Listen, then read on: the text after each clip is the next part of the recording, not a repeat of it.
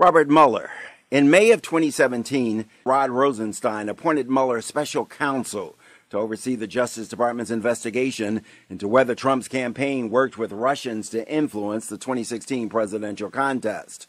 Mueller is a Princeton grad. He served in the Marines and then got his master's degree at NYU, followed by a law degree from UVA. He spent most of his career in government service, investigating everything from street crimes to terrorist bombings and bank fraud. Robert Mueller worked in 3 U.S. attorneys' offices.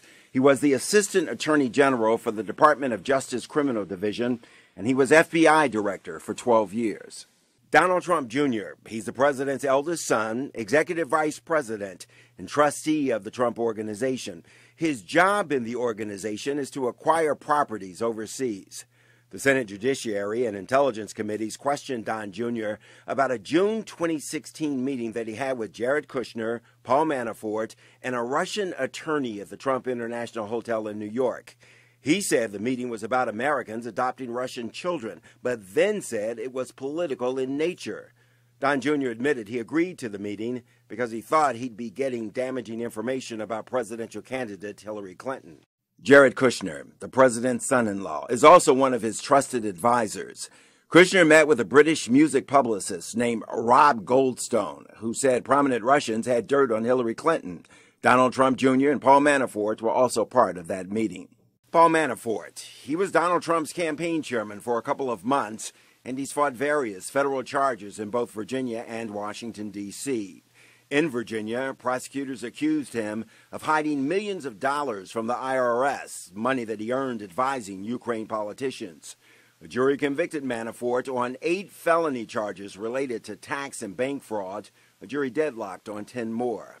After that verdict, Manafort pleaded guilty in federal court in D.C. to illegal lobbying and agreed to cooperate with the Russian investigation.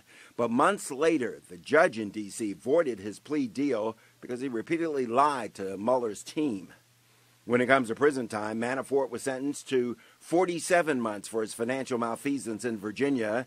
He got 73 months for illegal lobbying practices in D.C. Manafort will serve his first 30 months in prison concurrently. His total time in prison will be about 7.5 years. Now, just minutes after his federal sentencing, New York prosecutors indicted Manafort on 16 counts relating to mortgage fraud, conspiracy, and falsifying business records. New York prosecutors acted so quickly because while President Trump can pardon Manafort for his federal crimes, the president cannot pardon Manafort for his state crimes. Michael Flynn is a retired 3-star Army lieutenant general and was briefly President Trump's national security advisor. Prosecutors say Flynn lied when he said he had not talked about sanctions with the then Russian ambassador to the U.S. Flynn pleaded guilty to making false statements to the FBI, but his sentencing was delayed because Flynn said he wanted more time to cooperate with Mueller and his investigation. Rick Gates was Donald Trump's deputy campaign manager. He was also Paul Manafort's business partner, and he made millions advising Ukraine's pro-Kremlin government. Gates implicated Paul Manafort in a slew of federal crimes, including money laundering, failing to register as a foreign agent, and making false statements. Gates struck a deal with Mueller. In exchange, most of those charges against him were dropped. He did plead guilty to 2 counts, conspiracy to defraud the U.S. and a false statement charge. And while his trial date hasn't been set, he has been cooperating with the Justice Department. The second biggest break of the Mueller investigation, the indictment of 12 Russian nationals who allegedly hacked into the Democratic National Convention server and stole classified documents. The operation was allegedly instructed by the Kremlin and carried out by a military intelligence agency. A trial date has not yet been set.